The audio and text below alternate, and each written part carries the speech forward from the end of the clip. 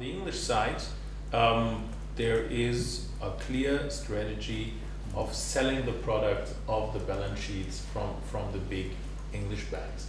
We are involved in much of that. It's clear, it's there, but it's only at that end existing.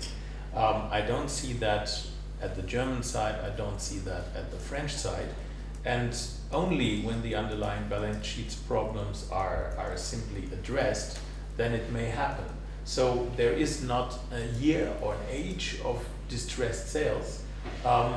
It will be basically a question of how the individual European countries, and maybe a banking union, if it has an impact, will push the banks simply to clean up their balance sheet, address the underlying issues, address the regulatory issues which are connected to these, and then do it. What we see from the English side is impressive. When you say there's product back, yes, of course, in most cases not core product. Something which is very much in the middle of the market.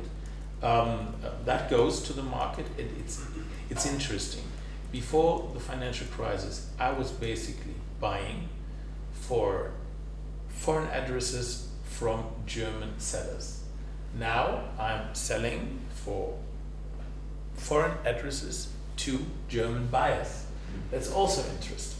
It's from the buyers that I'm seeing, of course, the funds come from different directions, I'm aware of it, is, I would say, 95% German addresses that are buying. That is what happens currently from the end of the English bank selling.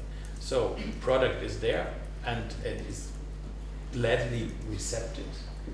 It's not cheap, but also not really expensive, somewhere in the middle. And I think none of these countries, maybe Germany the slowest because it can afford it the most, will be able simply to ignore their balance sheets forever. So therefore you can do that again and again, this kind of presentation, because over time we will see years of distressed sales in some of these countries approaching, and focus being put on that market, and then it may move on to another country. This is what I think will happen, unless we have a clear and effective European regulation coming up on that. But I'm not a fan of Lewis Carroll and his novels, more of the reality. I think also 2014 will be another year of many standstill agreements and extension of standstill agreements. That's for sure, because nobody wants to act too fast, and as long as the banks have the confidence that the existing managers are able to not add value but at least stabilize the assets, they will stay in the old hands, or a servicer will be introduced, but they won't be thrown on the market, and